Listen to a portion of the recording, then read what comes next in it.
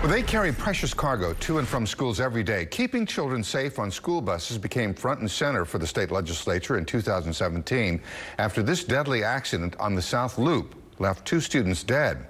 Seatbelts are now required on all new school buses, but are local school districts really following this new law? Tonight, Channel 2 morning anchor Tanaya Wright is spot checking major districts, revealing how many buses are equipped with 3-point safety belts. A 14-ton school bus crashes head-on into 2 parked cars. Oh my goodness, look at that bus. Inside, crash test dummies representing students are hurled into the air. Oh my God, look at those children. Now, this was a controlled accident captured by an engineering company, but the results are frighteningly real, showing just how dangerous a school bus accident can be when students aren't wearing seatbelts. Watching that video just let me realize the severity of safety and how important it is. Can cause death. It was here where 2 HISD students died after their bus went off this freeway.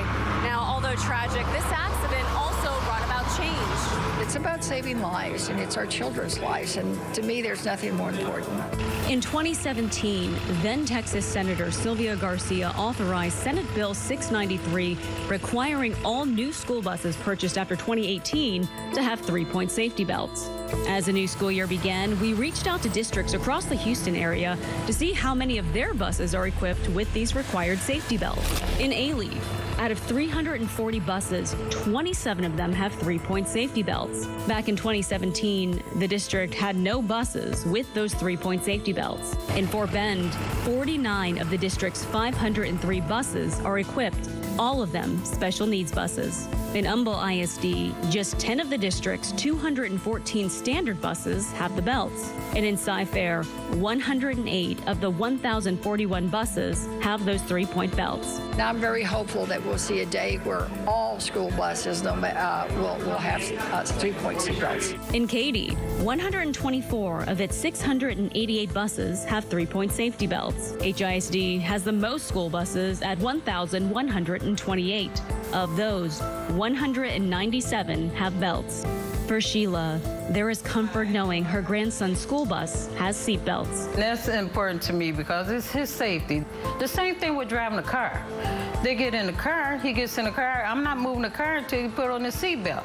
So it's the same process. Although Texas Senate Bill 693 allows each district to opt out of purchasing school buses with 3-point safety belts, if its budget does not permit it, each of the districts in our story have chosen to make sure these new school buses are equipped with them. We have also shared more school bus safety belt numbers on our website, so you can look for that story on the homepage at clicktohouston.com. Tanaya Wright, KPRC, Channel 2 News.